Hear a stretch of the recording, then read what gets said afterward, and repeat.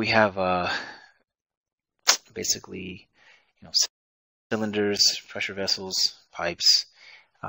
We're looking at tangential and axial stress. So here we have sigma t is going to be our hoop or tangential stress, and sigma a is the axial stress. We're given what we're supposed to be using to solve for them. We have our inner pressure multiplied by the radius, divided by the thickness t, and then here it's divided by 2 times the thickness. So what we typically look at when we're dealing with these problems is, are we dealing with a thin-walled cylinder or a thick-walled cylinder? So if it's a thin-walled cylinder, that would basically mean that your thickness divided by the inner radius is less than 0.1. And the important thing when we're looking at this is you could see there's a designation here between Ri, and here is just R.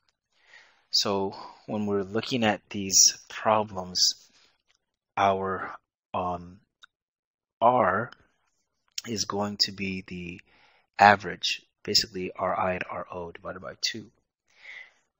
And then when we're looking at Ri, it's just self-explanatory, Ri, right?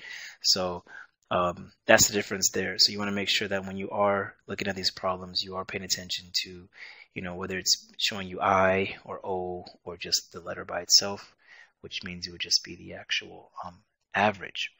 Okay. So this here is when we're looking at it from a thick-walled perspective. The equations changed a little bit, and here, as you guys could see, we have Ro and Ri. So all of this is very, very straightforward. It's just understanding what you're dealing with and knowing how to plug in what you're given from the problem to solve for the hoop or axial stress.